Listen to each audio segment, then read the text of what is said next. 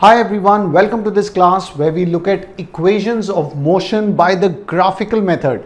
So this is a very important class where we'll be looking at the equations of motion, what is their derivation using the graphical method, and I'm going to make these graph concepts crystal clear to you. So let's begin.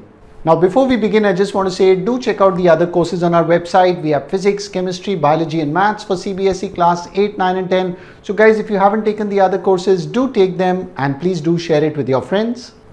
For the ICSE students, we have physics, chemistry, biology and maths courses for classes 8, 9 and 10. Once again, do share these out. And if you want to learn coding, we have Python programming, we have Java coding, and we have physics and chemistry for the Cambridge IGCSE board, which is the international board. So please do share our courses with your friends. Make sure you have subscribed to our YouTube channel. You can also follow us on Facebook and Instagram. So stay connected with Manocha Academy and keep learning. So remember, we have talked about these equations of motion in the last class. So what are these equations of motion? The three important ones, right? You have the three equations of motion here, starting with V equal to U plus AT, S equal to UT plus half AT square, and we have V square equals U square plus 2AS. Now what do all these symbols mean? Let's do a quick revision of the symbols. U is basically initial velocity, V is final velocity.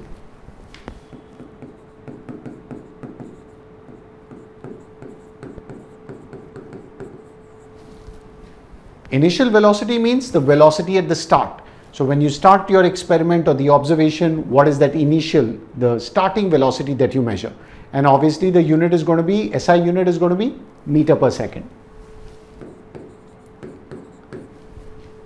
Similarly, when you finally end your experiment, what is the last velocity that you measure? What is your final observation? That is known as final velocity. Once again, the unit is meter per second. Then what are the other symbols here? We have T. T stands for time. And the SI unit of time, what is it? It's not hours and minutes, it's seconds. Then who's this guy S over here? Does S stand for speed? No. Please remember, in physics, I know it's confusing. We think S is speed, but S stands for displacement or distance if you don't care about the direction. Or when bodies traveling in a straight line, distance and displacement are the same thing. So basically S is displacement, or roughly speaking distance. And displacement is obviously measured in meters in SI units. What does the last symbol left here? We have A. What does A stand for? Remember, acceleration. Acceleration, now we tend to think of acceleration means going faster and faster. Yes, that is positive acceleration, but a car could be slowing down when you apply the brakes. So whenever there's a change of velocity involved, that is called acceleration, right? So it could be positive acceleration or negative acceleration, which is known as retardation, deceleration. So here we have acceleration. The units of acceleration are meter per second square. And please remember, acceleration could be positive or negative. When acceleration is negative, you just substitute it as a negative number in these equations. Okay, so please remember these three important equations of motion. Of course, you have another one which is basically the acceleration formula. A is V minus U by T, but we don't tend to write it as an equation of motion. We just rearrange it and write it as V equal to U plus AT. And what is the best way to learn these equations? By lying down on the sofa and reading them? Obviously not. Pick up your pen and paper, write down these equations so that you will remember them. So in today's class, we'll be looking at these graph stuff. So it will be great if you have a graph paper, or at least you can please use a paper and sketch down these axes so that you will understand this topic better. Again, this is a very important topic. Graphs is a very important concept. So please use a graph paper or a pen and paper to sketch these as we are studying it in class. Okay. So here what are we looking at? We are looking at a velocity time graph. How do I know it's a velocity time graph? Look at the graph. See what is drawn on the x-axis and y-axis. You can see on the x-axis it is written T for time, and in bracket we have second, which is the unit, and here you can see V, the symbol V, meter per second. So this is velocity. always we write the y-axis thing first and then the x-axis. So it's called a velocity time graph, not a time velocity graph. Y first, then x. Clear? Now what do we see in this velocity time graph? Clearly you can see the velocity change is being plotted with as the time ticks on. So what is happening here? Clearly we can see there is a increase in velocity happening. Yes, because by the graph visually you can see the velocity values are increasing. Now we can give some values here if you want, like 1 second, 2 second, 3 second, 10 meter per second, 20 meter per second. But if no units are given, clearly we can see velocity is increasing here. So this is a case of accelerated motion, because acceleration is rate of change of velocity. Clear? Now when you look at this graph, what are the 3 things you can do in a graph? I have discussed this in my earlier videos as well. So please watch the videos in this chapter. What are the 3 important things that you can do from a graph? Can you guys tell me? The 3 important things we can do from a graph are read the values, or we can calculate the slope of the graph, or we can work out the area under the graph. And let's do a quick recap with respect to this graph. So let's say some values are marked here. So this is like 1, 2, 3, 4, 5, 6 and so on. And then you have 10 meter per second, 20 meter per second, 30 meter per second, 40, 50 and so on here. Now what do we mean by the first thing, reading the values? So for example, if I ask you what is the initial velocity here, you can easily read that. Can you guys tell me? You just look at time equal to 0. What is the velocity? It's 50. So 50 meter per second. See, we can read the velocity. If I ask you what is the velocity at time 3 seconds, you just look this up in the graph and then you measure how much it is on the y-axis. So remember, this is the x-axis, this is the y-axis. You just read the value and you get it. So in a velocity time graph, what are the values you can read? What are the axes? Time and velocity. So in this graph, remember, for this graph, for a distance time graph, it will be distance and time. So in this example, if we simply read the values, we'll just get velocity and time. Because after all, that's what's plotted on the graph. X-axis contains time values, y-axis contains velocity values. So you can read that from the graph. Now if you calculate the slope of this graph, what will that give you? Can you guys tell me? If you find the slope of this graph, what is it going to give you? So remember, slope means y by x, or if you want to accurately measure, delta y by delta x, y2 minus y1 by x2 minus x1. So remember, when you work out slope, it is basically change in y by change in x. Delta means change in y values by change in x values, or you can remember that as y2 minus y1 by x2 minus x1. So change in y by change in x.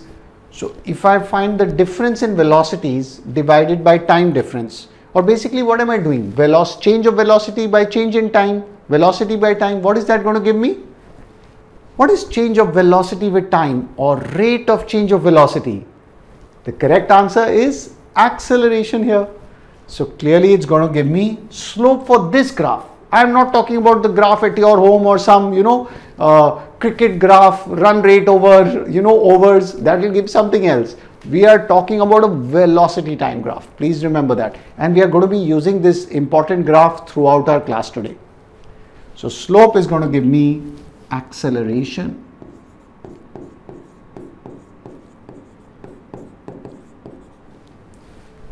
What about the last one, guys?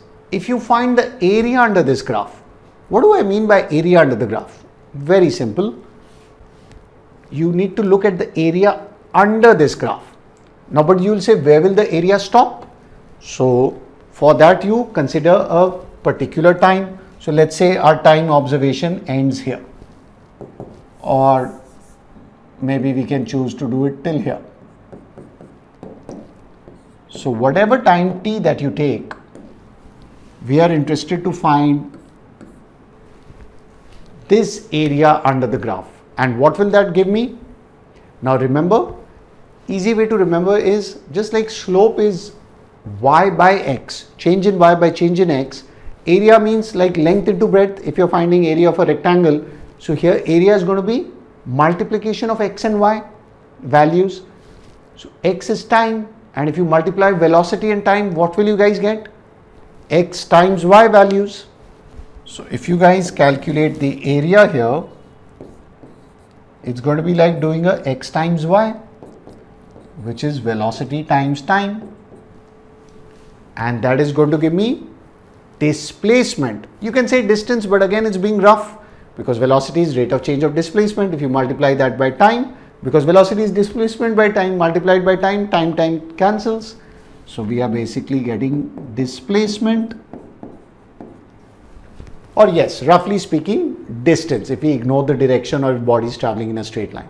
So are you guys clear? You can do three things from a graph. Either you can read the values, calculate the slope, or find the area under the graph. And for this velocity time graph, these are the things we are getting. If we read the graph, we'll simply get velocity and time values. If we find the slope of this graph, y by x, we'll end up with acceleration values. If we find the area under this graph, we will end up with the distance traveled. And area under the graph is always calculated below by fixing your x value, the time value here. So now we are going to do something very interesting in today's class, that we are going to derive the three equations of motion.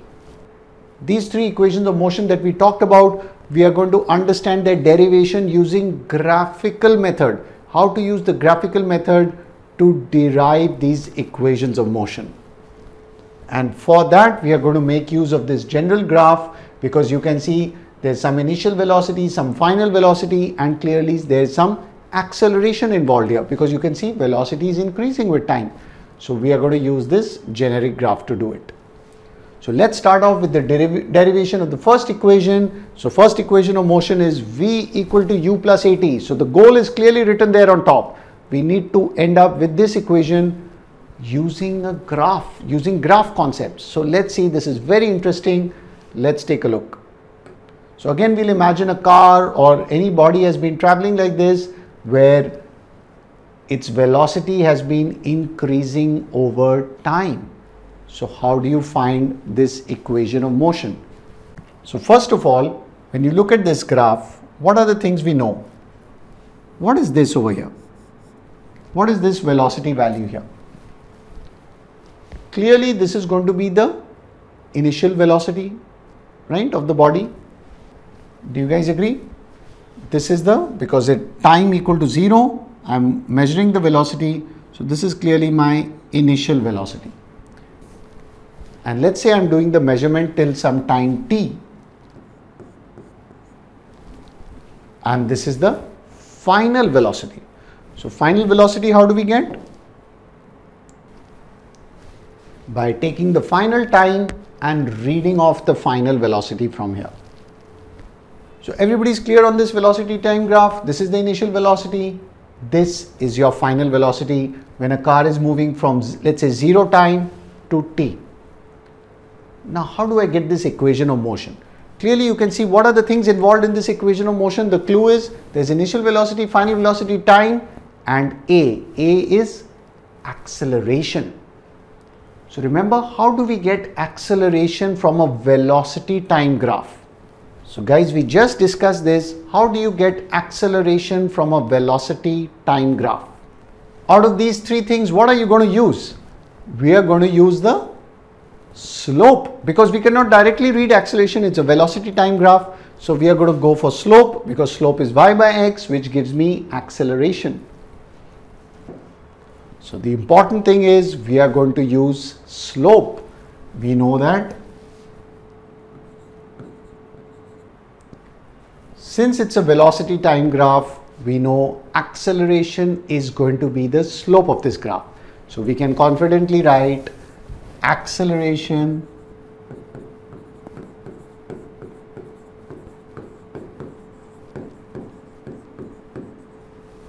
is slope of the graph. So that is talking, you know, in quantitative terms, that I know it's going to be velocity by time. Now let's get to some values. What are the values that we know? We know that there's initial velocity involved, there's final velocity, and time is from 0 to t. So what is the acceleration going to be? The slope of this graph. So how do I find the slope? A is basically y2 minus y1 by x2 minus x1. So what are my values on the y-axis? This is the initial velocity, final velocity. So these are my two y values. So let's write them down here. V minus u divided by, what is the difference in my x values? T and 0. So we have t minus 0.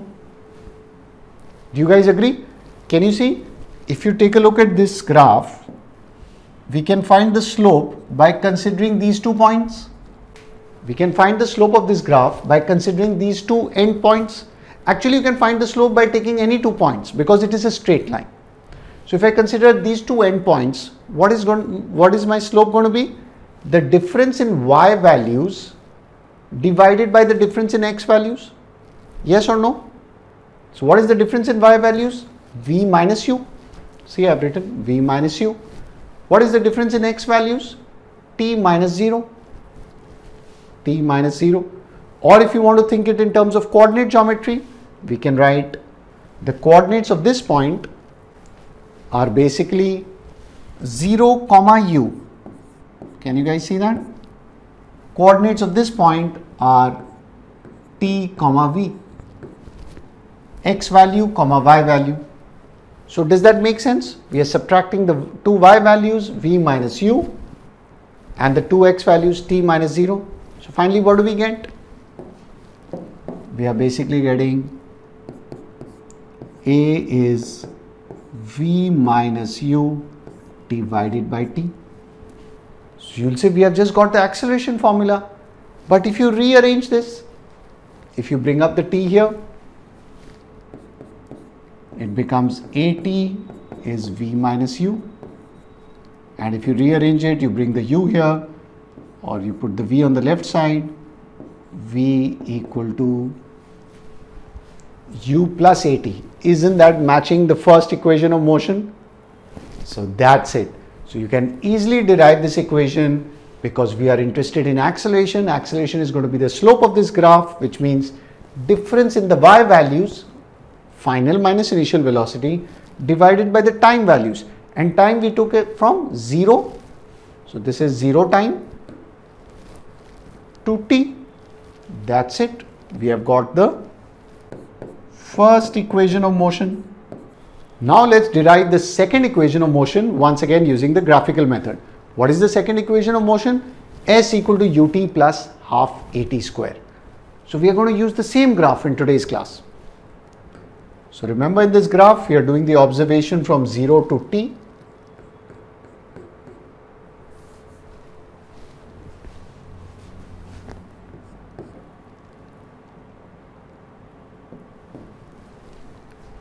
This is the initial value here. Initial velocity is u after this time t.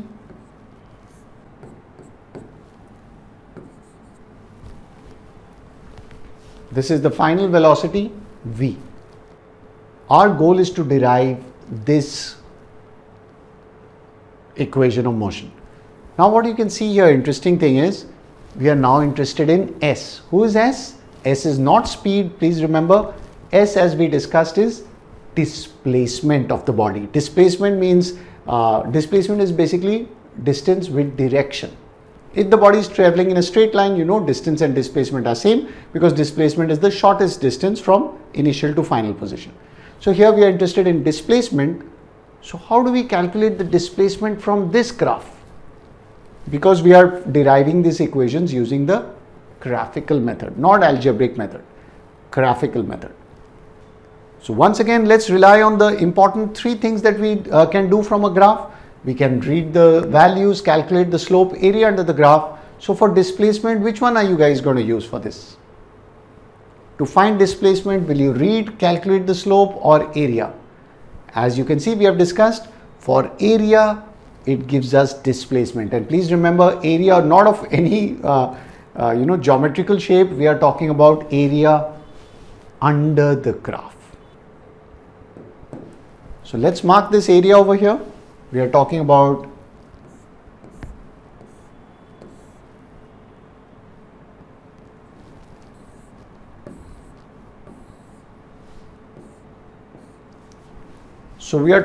this entire area under this graph. So can you guys calculate it? So this area under the graph, now we can use some simple geometry, because we can see that we have a geometry kind of shape over here. By the way, what shape is this? So 1, 2, 3, 4 sides. It's a quadrilateral, and since these two sides are parallel, it's like a trapezium shape, right? So but we are interested in calculating the area of this quadrilateral, this shape under the graph. Now one very smart thing we can do here to find the area. So see, remember, our goal here is displacement, which is going to be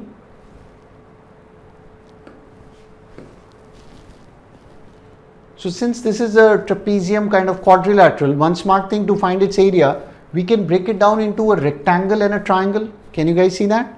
So if I break it down here,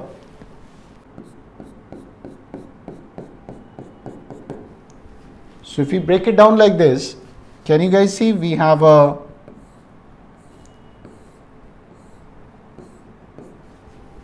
rectangle here,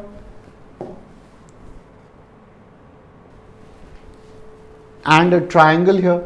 So I can find this area by adding up the area of this rectangle and this triangle. So let's go ahead and do that. It's going to be the area of this rectangle plus the area of the triangle. So we can say area of rectangle plus the area of the triangle. So what is this area of this rectangle going to be? The length of the rectangle is t. The breadth of the rectangle is u. Look here. The length is along the x-axis t. The breadth is u. So for area of the rectangle, I can easily multiply u times t simply. Now what is the area of this triangle? Area of triangle, what is the formula? Half base into height. So let's put that down. We know area of a triangle is going to be half base times the height. What is the base of this rectangle? You can see this is the base. That means it's measured along the x-axis, which means it is of length t. See, it's along the x-axis of length t. What is the height of this rectangle, a triangle? So we can see the height of this triangle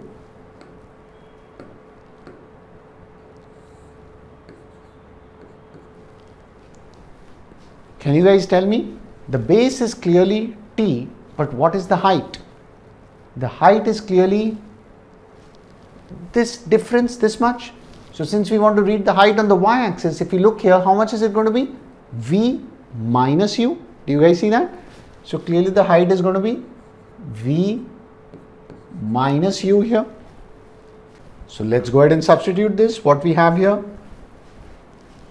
So area of rectangle is simple, ut, and this is going to give us half times the base. Base is clearly t times the height, which is v minus u. And this area we said is the displacement, so we are going to say displacement equals this. But you can see this is not matching the equation we want. We wanted ut plus half at square, but we have something different here. So how do we get to the second equation of motion? How do we derive it? So you can see at least we have the ut terms. The first term is done. We only have to focus on the next term. We have the half also. We have a t, but we don't have an a here. We have a v minus u. So to get to this second equation, we can use the first equation of motion since we have already derived it from the graph. So if you look at the first equation of motion, we know that v equals u plus at or v minus u equals at.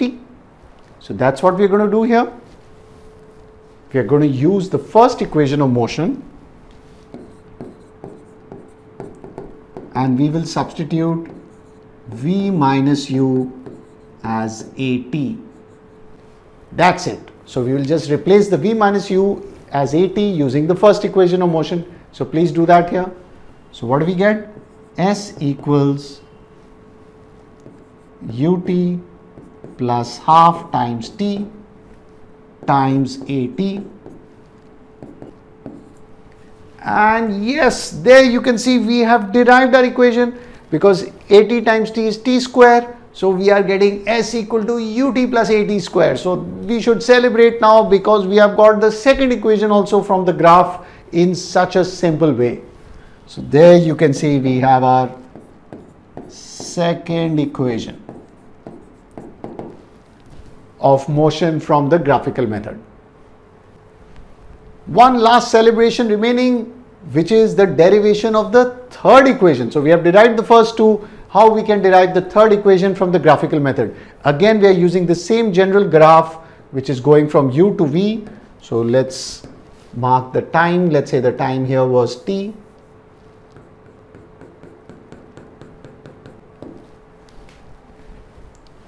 So here again we are having the initial velocity u, final velocity is v. So good question, that for the second equation, why did I divide it into triangle and rectangle rather than using a trapezium? The answer is coming up very soon. The answer is in fact coming up in this derivation of the third equation. So now here you can see in the third equation, what do we have? We have final velocity, initial velocity, acceleration and displacement. So again we have S, the displacement term is there. So let's try to again find the displacement in this graph. But you said we've already done that. Displacement is area of the graph. Yes. So we can once again say displacement is area under the graph, which means this entire area below the graph. So let's mark this area here. So you can see area under the graph means below the graph and bounded by the x-axis, the y-axis, and this last your time, right?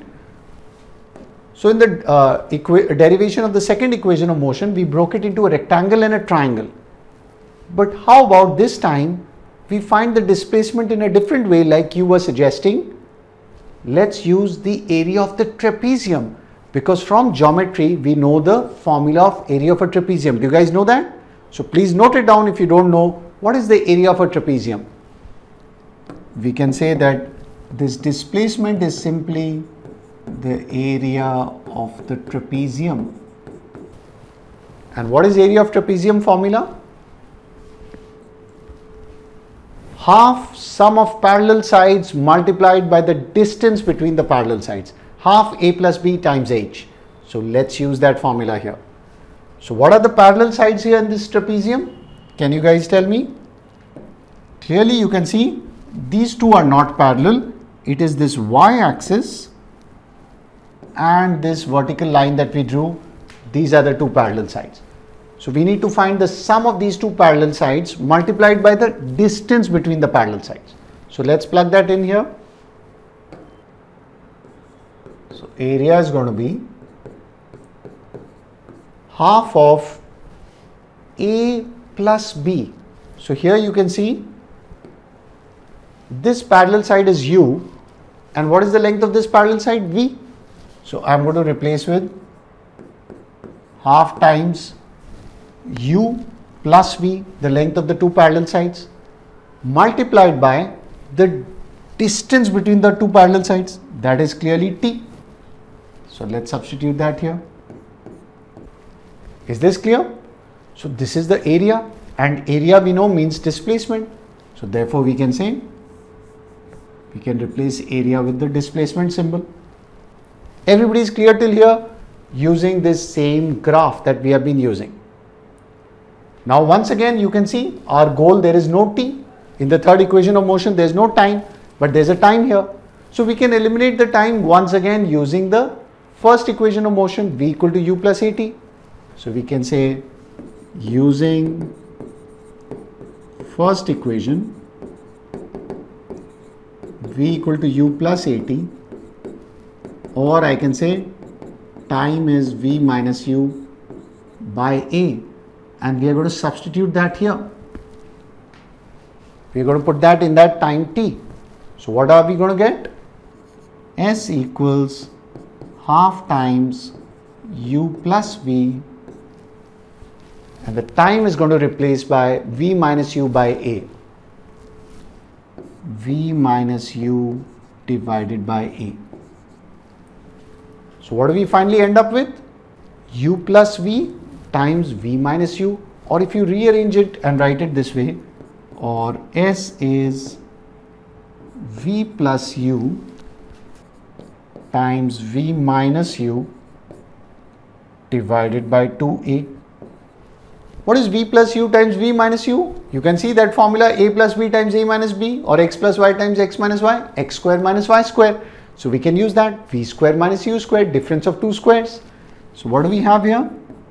This numerator is the difference of two squares, and if you cross multiply here, you're going to get 2as is v square minus u square. If you rearrange this, aren't you going to end up with the third equation? So if we rearrange this, we are going to get v square equals u square plus 2as. Please check. So now we can clearly do our celebration because we have the third equation of motion once again using graphical method. So simple. But for second and third equation, we had to take use of the first equation. So there you can see this is the third equation of motion. So remember, second and third equation, they are all working on the area. In this one, we broke it into a rectangle and triangle. For this one, we found the area of the trapezium. Now we have done the derivations of the three equations of motion. Let's practice a question on graphical method. So suppose you are given a velocity time graph for a moving body like this, and we need to find all these things: maximum velocity, acceleration in the first 3 seconds, between these few seconds, and the total distance traveled. So let's go ahead and try these step by step, the different questions that are given here. So starting with the part A, find the maximum velocity. So you have been given this velocity time graph. Can you guys tell me what is the maximum velocity here? See, our goal is velocity. It's a velocity time graph. So what do we need to do? Just directly read the values from the graph because it is a velocity time graph. So what is the maximum highest velocity here? Very simple. See, this is the maximum velocity, and you can see the answer is going to be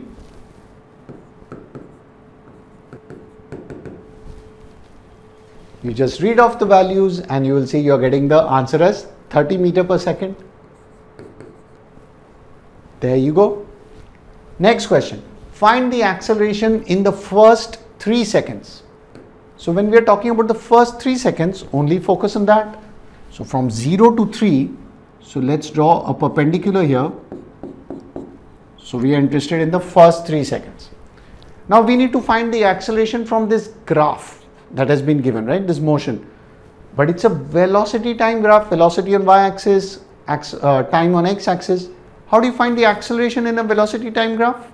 We can't read because reading will only give me velocity and time.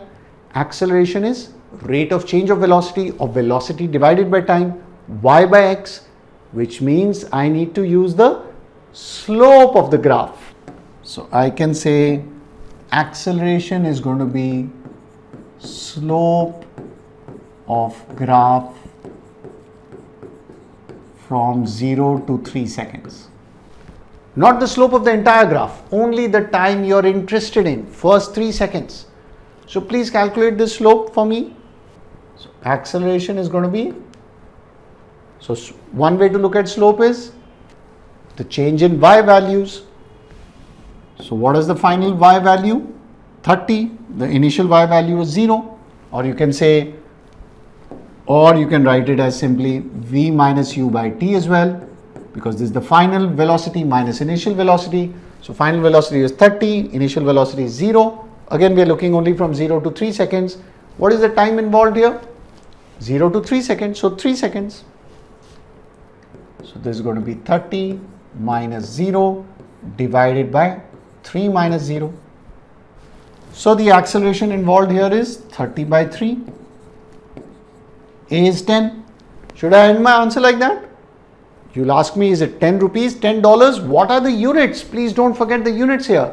So the units are clearly going to be meter per second divided by second. You can see. So meter per second square, because it's a meter per second divided by a second. So the correct answer is 10 meters per second square. Here's the acceleration in the first 3 seconds. Next question, find the acceleration between 3 and 8 seconds.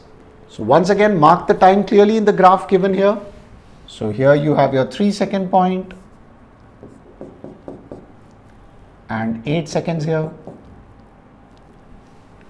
We need to find the acceleration between these two times. Again, remember, we are dealing with a velocity time graph, so acceleration is going to be slope of the graph here. So we can say acceleration is slope of graph, but now between 3 to 8 seconds.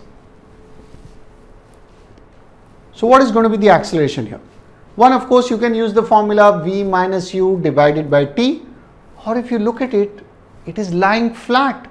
So that is the beauty of graphical method. You can directly say no slope, slope is 0, which means no acceleration, because see, velocity is remaining constant, 30 meters per second. Here there was actually acceleration, here there is no acceleration.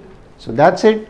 We can directly say from the graph, acceleration is 0 meters per second. Or if you work out the values diligently, v minus u by t, you will get the same answer. A is v minus u divided by t.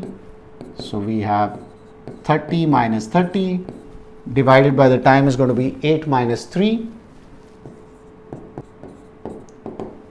So acceleration 0 means no change in velocity. That's it.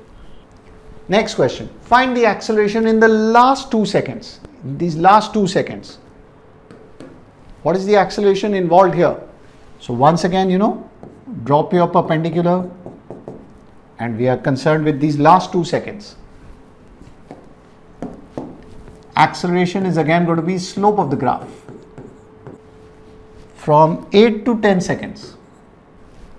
So please work that out for me.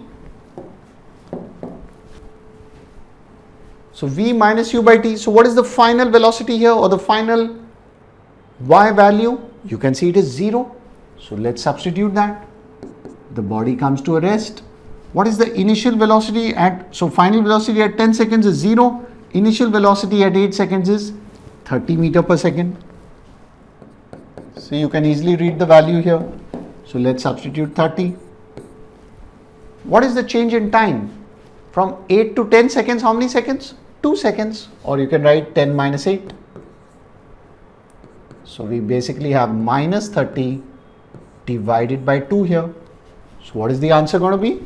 Therefore, acceleration is going to be minus 15 meter per second square.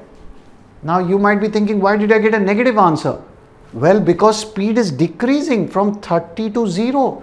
This is a case of retardation or deceleration, right? So we can write this as the answer, or we can say retardation,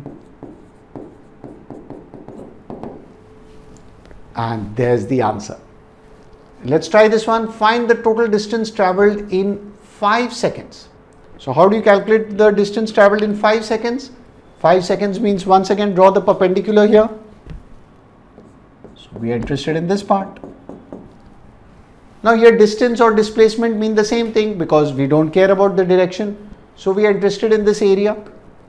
Area under this graph, can you work that out for me? So either you can use this trapezium, or you can break it into a triangle and a rectangle. So we can say distance is going to be area under the graph till 5 seconds. So please work that out for me. What is the area under this graph? So since it's a trapezium, it's going to be half sum of the parallel sides. So this is going to be 5. This is 5 minus 3. So that's 2. And distance between the parallel sides, because these two are the parallel sides, right? These are the parallel sides. And distance between the two parallel sides is 30. So we are going to plug in 30 here. So basically what are we getting? Half times 7 times 30, which is 7 times 15. So distance is 105 and the SI unit will obviously be meters. And last question, find the total distance traveled in the entire 10 seconds. So this time, remember that time we were just asking 5 seconds. This time we are talking about this entire trapezium.